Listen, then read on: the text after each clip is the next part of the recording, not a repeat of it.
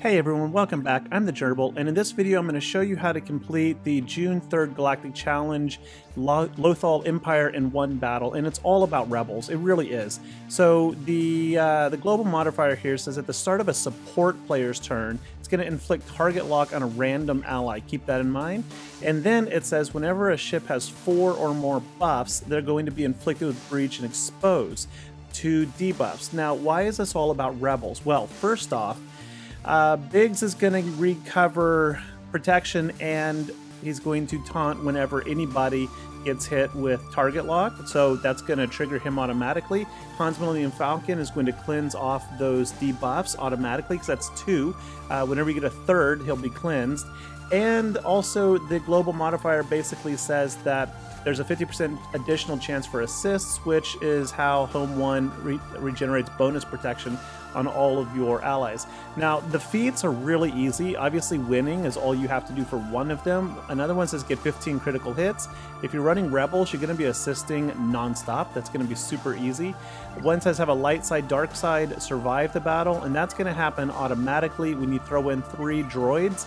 Interestingly, there are only 3 droids, and they do not have to be on the starting lineup. In fact, you don't even need to use them, as you're about to see here, just how easy this is. Now, my Rebels are all awesome. I mean, like Cassian and Jin, they're relic 6, 7, but you really don't have to be that high.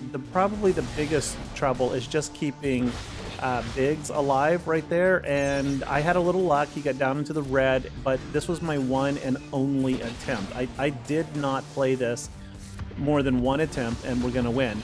So already we have recovered Biggs' full protection, and he has bonus protection, and we just saw a passive cleanse from Han's Millennium Falcon, so he's perpetually getting hit with stuff.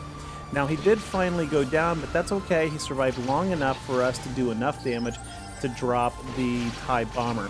Now, notice all the assists we're getting there, so you definitely need to start with Bistan, Biggs, and Han's Millennium Falcon. I mean, that is the de facto lineup. I know I see a lot of people throwing in Y-Wing. No, that is actually, no, sorry. I am a Rebel pro here, and I'm not trying to like pat myself on the back, but I was beating Executor and still am periodically beating Executors with Rebels long before it was like an acknowledged thing. I probably have the de facto Rebel strategy guide out there. I'll link it in the description below. Check it out. It's super, super detailed. But notice, again, all of the assists are guaranteeing all the crits. Cassian is going to provide critical chance up. Han's Millennium Falcon is going to crit almost anyway. I mean, this was easy. This was, thankfully, CG threw us an easy one. Now, I'm not saying everyone will experience the same ease. Your mileage may vary, but hopefully this helped.